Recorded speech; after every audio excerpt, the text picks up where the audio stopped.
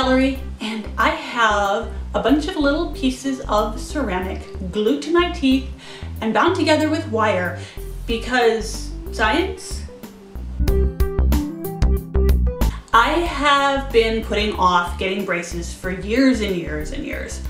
Mostly because acting, I had stuff I needed to do and I didn't want to mess with it, and also just procrastination. It first started to be a thing actually when I was in college because TMJ. And that was the first time a dentist said to me, you know, you should maybe get an orthodontist to look at this. Maybe they can fix it before it gets much worse. Well, you know, fast forward these many years later, I'm finally doing that. I had these put on in April. It's now beginning of September, so it's been almost 5 months. And the number of people who have said to me, oh, you're gonna be so glad you did it. Yes, I am. Mainly because my dentist will then be able to fill a cavity that right now he can't get at because of the way my teeth overlap. I don't like the assumption that it's just an aesthetic thing, but at the same time, I don't like feeling like, oh, I have to defend it as yes, this is medically necessary. This whole process has been really interesting to me. First of all, I've only right now got the uppers on, and I did go with what they call the clear ceramic, which is really just translucent white. So basically they blend in with my teeth, which is one of the reasons people really don't notice them a lot of the time unless I point it out, because really all that's going to be noticeable is the wire, and right now I have a pretty thin wire on it. I've had thicker wires at different times. He's changed it a couple of different times, but for the most part people don't notice them all that much, which is the main thing making me go, man, I should have done this so much sooner, because getting in the way of my acting work was one of the main reasons I kept putting it off. I keep thinking that the next time I go in, I'm going to have the lowers put on. He wants things to be moved to a certain position before he does that. So when I first started this, he said, oh yeah, we should be able to get you done in about a year. And he hasn't changed that estimate, but here I am more than a third of the way through that, and there's nothing on the bottom still. So I hope that's still going to be the case. I can see where it still could be. One of the things that has surprised me is how fast they will change, how fast they will move. A couple adjustments ago, he actually left this one front tooth on the left, he actually left the wire off of it, so it was out of the system entirely while the other ones were moving and shifting. And that was weird.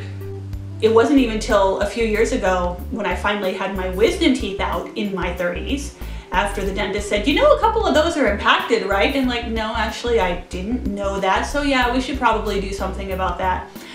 And that did relieve some of the crowding to the point where for the first time in my life, there was not a watertight seal between my two front teeth. And the first time I actually felt water go between my teeth, it was the weirdest thing ever. The wax that they give you, you know, they give you this wax that you put on to keep things from jabbing the inside of your mouth. This is going to be your new best friend. This is what the tech said at the orthodontist office the first day I was there. This is your new best friend. And then I had people say, oh, you're going to have such a hard time chewing, you know, these particular soft foods are your new best friend. My new best friend is my water pick.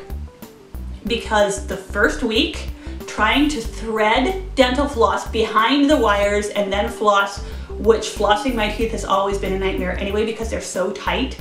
And, you know, I'll get it in there and snap the floss half the time. And water pick, so much easier. It makes my life so much easier, and I'm going to continue to use it when my braces are gone because it makes me happy. The lisp, oh my goodness. Articulation is the weirdest thing. One thing that is kind of central to me is being able to articulate things very precisely. I'm a classical actor, I'm a classical singer, I do accents. I'm always very conscious of what my tongue and my teeth and my jaw are doing in the process of producing vocal sounds.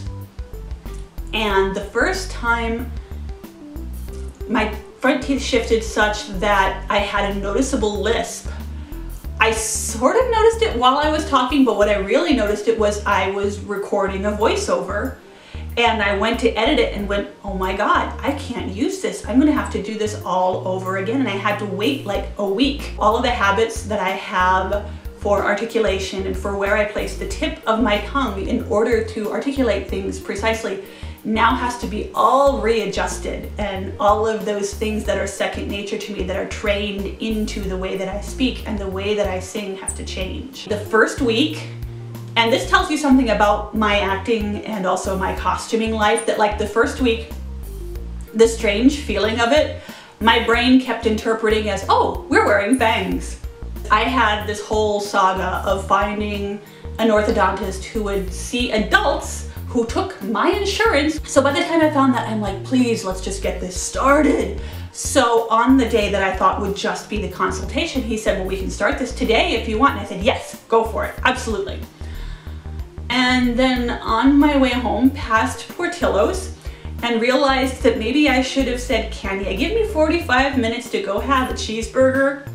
Actually, the thing that I miss the most is crunchy veggies. I want to eat carrots and celery so badly, it is ridiculous.